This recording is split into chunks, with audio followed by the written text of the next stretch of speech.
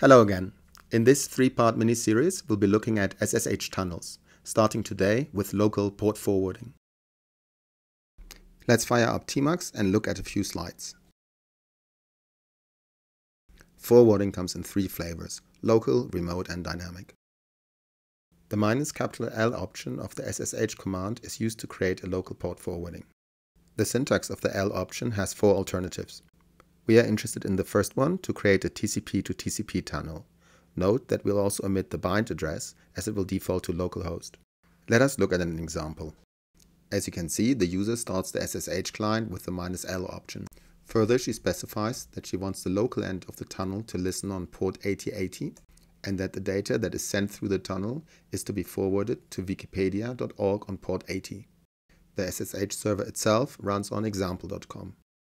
To repeat, the user starts the local SSH client program and instructs it to connect to the SSH server at example.com, to open a local listening tunnel endpoint on localhost 8080, and to inform the SSH server to forward all traffic that emerges on its end of the tunnel to wikipedia.org on port 80.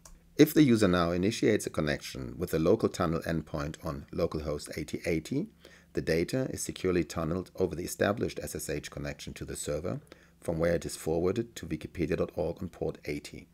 The server response travels back to the client via the same tunnel. It's time to give it a try.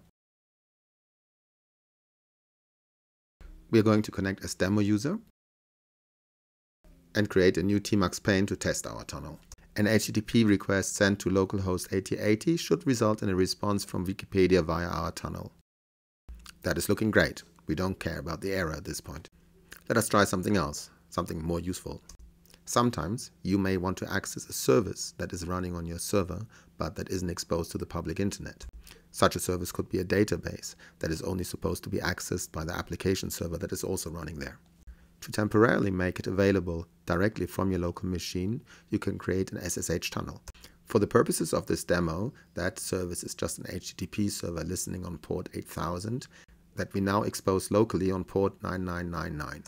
I will be using Python's HTTP module to serve up the contents of a www directory. We'll also tell the module to only listen on the loopback interface, localhost. And therefore, if it wasn't for our tunnel that forwards traffic on the server side to localhost 8000, one could only access that HTTP service directly from the server itself. Thanks to the tunnel, we can access it locally on port 9999. And that is all for today. If you found this clip useful, please like and subscribe to my channel. I hope you will be joining me next time for remote port forwarding and dynamic forwarding thereafter. Thank you for watching and bye-bye.